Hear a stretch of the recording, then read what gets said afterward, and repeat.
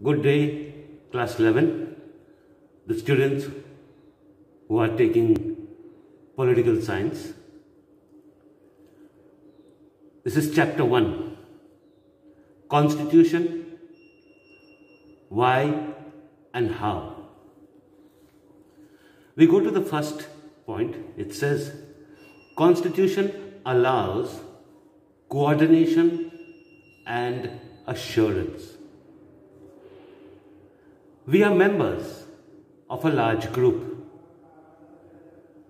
The members of this group have many different characteristics, like they belong to different religious groups: Hindus, Muslims, Christians, Sikhs, etc. And some don't profess any religion, atheists. The members pursue different professions, have different abilities, have different food and dress habits. Some are old, some are young. Many have different customs and traditions, speak different languages, and so on. These members are likely to have disputes over different issues. Like, for example, how much wealth and property one is allowed to own or inherit. If education be made compulsory for every child. So these are the questions that can arise, that can lead to disputes. Can we answer and solve these issues? We can, but there will be a variety of answers and also opinions. Now, everyone in this group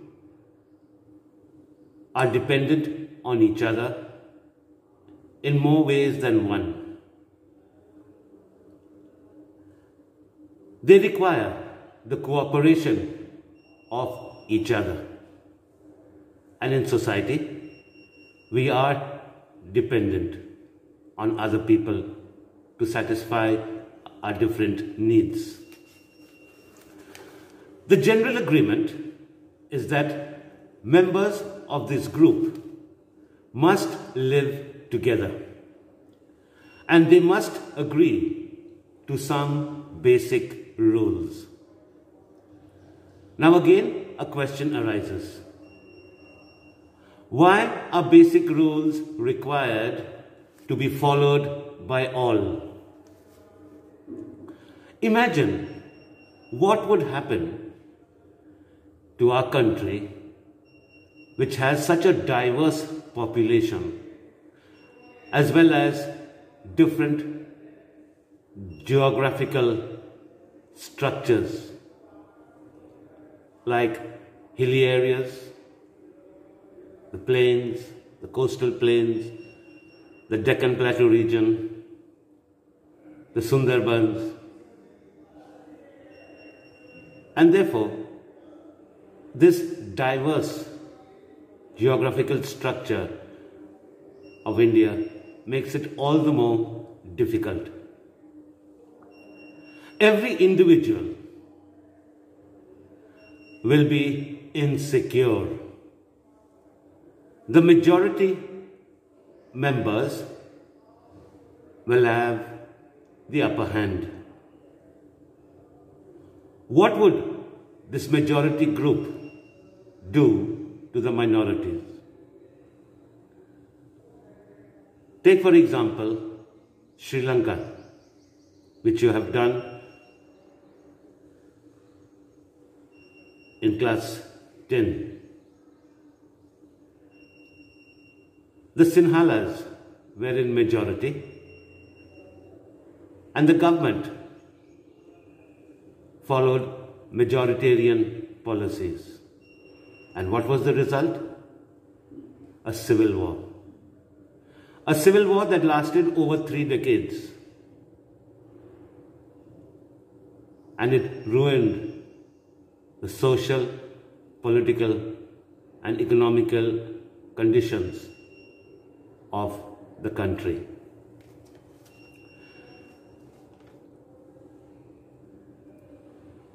So if there were no basic rules, the minorities would be suppressed by the majority.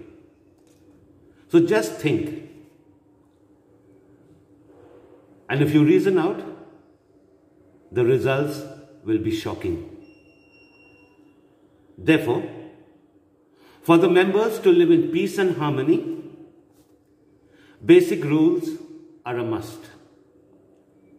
These basic rules are publicly announced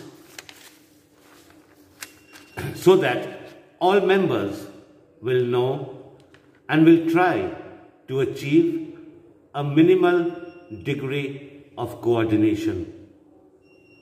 These basic rules must be enforceable.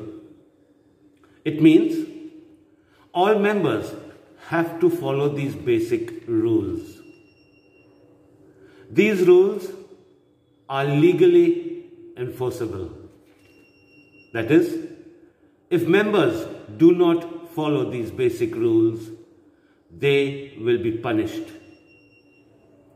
Therefore, we get our first function of a constitution. A constitution is to provide a set of basic rules that allow the minimal coordination amongst members of a society. So basic rules are important, and if they are legally enforced, meaning if people break these basic rules, do not follow these basic rules, they will be punished. The second, specification of decision-making powers. Who has the authority to form and enforce these basic rules? Let us ask a simple question. What is a constitution? It is a body of fundamental principles according to which a state is constituted and governed. Now, we can ask, who gets to decide what the laws governing the society should be? Some may want one party, some may want another party. What do we usually think? We usually think the rules we want everyone to follow and live by, where there is peace and harmony, are the best. All opinions are not the same. Others think differently, that their rules are the best. Therefore, this leads to disputes. These disputes can lead to unrest and finally the disintegration of the country. So these disputes must be solved. Now, who gets to decide? The answer lies in the Constitution. It specifies the basic allocation of power in society. It decides who gets to decide and form these basic rules?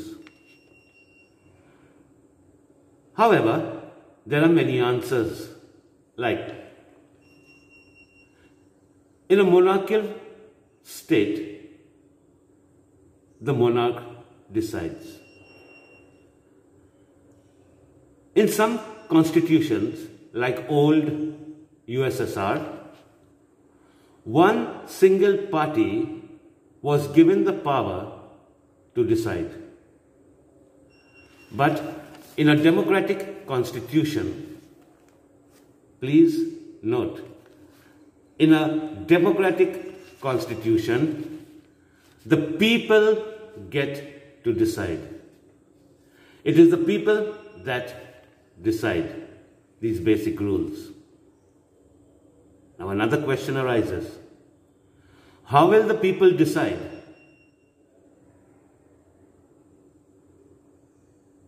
Should they express their preferences by electing representatives? How should these representatives be elected? Now the question arises here is, if the people get to decide, does it literally mean that people or all the adult members have to gather, that is from all over the country, gather at one particular place? It is not possible. This also you have read earlier. It is not possible. That's why the questions over here arises. How will the people decide? Should they express their preferences by electing representatives? And how should these representatives be elected? You know, our Indian Constitution specifies that Parliament gets to decide laws and policies. Parliament is organized in a particular manner. Another question arises. Who has the authority to enact the laws? If Parliament has the authority, there must be a law that gives this authority to Parliament. This is the function of the Constitution. It is an authority that constitutes the government. Therefore, we get our second function of the Constitution. That is, the Constitution specifies who has the power to make decisions in a society. It decides how the government will be constituted. We move to the third. Limitations on the powers of the government. Earlier, you have read, and a question had arisen. Can the Prime Minister rule the country according to his whims and fancies, or as he likes? That was the question. And the answer lies in the Constitution. So here too, many questions arise, like laws passed which prohibits a certain group from practicing their religion, or prohibits that clothes of a certain color not be worn. Certain groups are forbidden from singing certain songs, and so on. Now, a certain group of people have decided who had the authority to make decisions. But they faced opposition, as this group thought that the laws passed were unfair, though they were passed by a government that was formed by a certain procedure. Therefore, this opposition checks the powers of the government. They have to answer.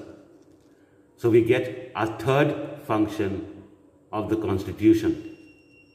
A Constitution sets some limits on what a government can impose on its citizens. These limits are fundamental in the sense that government may never trespass them. Constitutions limit the powers of the government in many ways. I give you one, that is through an opposition.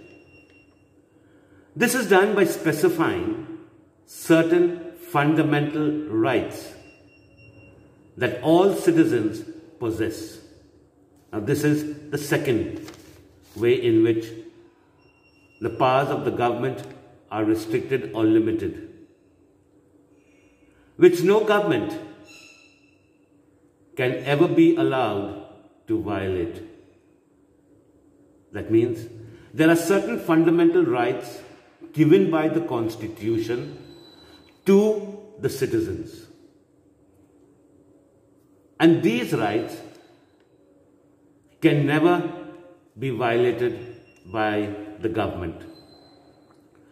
Most constitutions protect a basic cluster of rights. Citizens will have the right to some basic liberties like freedom of speech, freedom of will, freedom of association, freedom to conduct a trade or business, and so on. So we have a number of fundamental rights. And these rights cannot be violated by the government. If they are violated, we can always go to court, because these rights are mentioned in the Constitution and they are enforceable. But remember, rights can be limited during times of national emergency. That also you have read. The Constitution specifies the conditions under which these rights may be withdrawn or suspended. We go to the next. Aspirations and goals of a society. Many older constitutions limited the allocation of decision-making powers and setting some limits to government power. But modern constitutions, like the Indian Constitution, provides a framework for the government to do certain positive things to express the aspirations and goals of society. Societies have deep inequalities, which we have seen in the first point.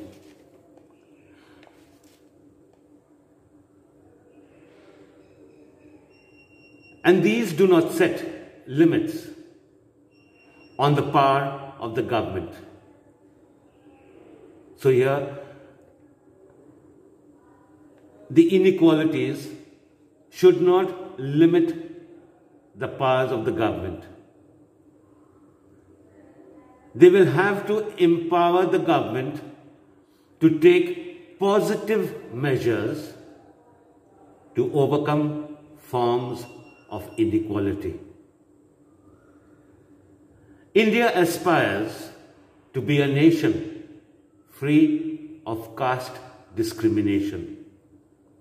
The government will have to be empowered to take all necessary and positive steps to achieve this goal. Let's take an example. You have read about the apartheid in South Africa. What was apartheid? It was the racial discrimination that was so unique to South Africa. The discrimination was done on the basis of skin color, blacks and whites. Blacks were the Africans. Then also you had the colored, and the third were the Indian migrants, people who immigrated to South Africa. They were not Europeans, they were not white-skinned. And therefore, these three groups fell into one basic group, blacks. And therefore, they were discriminated against. There also you have read, like this discrimination led to a term called segregation. Everything was totally separate. Even the very washrooms, hotels, churches were separated.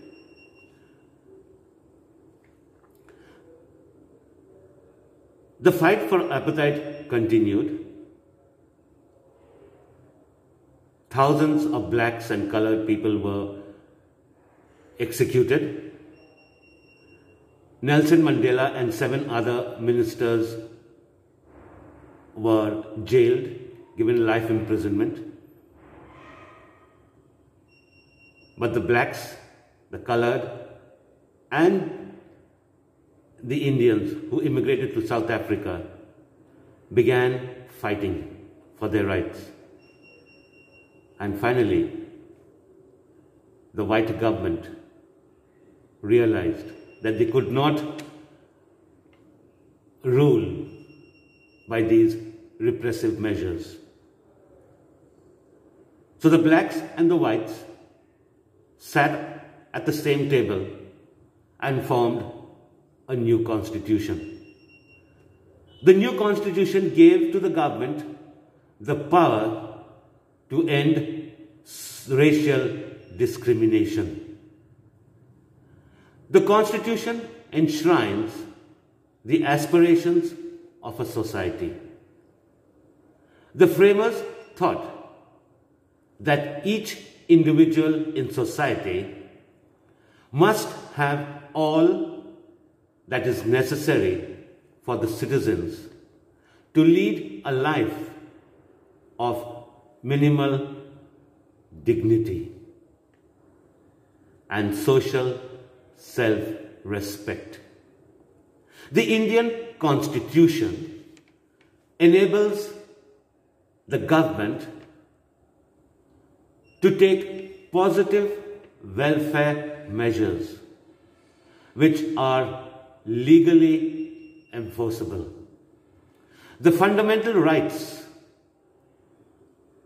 and the directive principles of state policy advise the government to fulfill certain aspirations of the people. This gives us our fourth function of a constitution: to enable the government to fulfill the aspirations of a society and create conditions for a just society. We move on to the next subtopic. It says, fundamental identity of a people. Most importantly, a constitution expresses the fundamental identity of a people. This means that the people as a collective entity comes into being only through the Constitution. A basic set of norms is agreed upon, that is, how one should be governed and who should be governed. That one forms a collective identity. Earlier, a person had many identities. Now, by agreeing to certain basic norms and principles, one constitutes one's basic political identity. Secondly, constitutional norms are the overall framework within which one pursues individual aspirations, goals, and freedoms. The Constitution sets stern limitations upon what one may or may not do. So the Constitution gives one a moral identity. Constitutions around the world differ in many respects, but also share a good deal. Modern constitutions create a form of government that is democratic and claim to protect certain basic rights. They are different in the way they incorporate concepts of natural identity. The Indian Constitution does not make ethnic identity a criterion for citizenship. That means you do not have to belong to an ethnic group in order to be a citizen of India. Therefore, different nations embody different concepts of relationships between different regions of a nation. This relationship constitutes the national identity of a country. Students, go through this video. I have tried to make it as simple as possible so that you can understand. Go through this video 2 to 3 times, but remember, make sure that you watch this video at different intervals of time. If you're watching it 2 to 3 times, the first time you watch it, it's okay. The second time, there should be a gap of 2 hours or 3 hours. The reason being, look after your eyes. Your eyesight is impossible. Otherwise, you will come in for headaches. Your eyes will begin to water, the pain, and then you will have a problem. Stay home, stay safe, and concentrate on the work you are doing. I will be sending you the PDF of the exercises. Please copy them in your political science notebook, a registered type notebook, and keep it ready.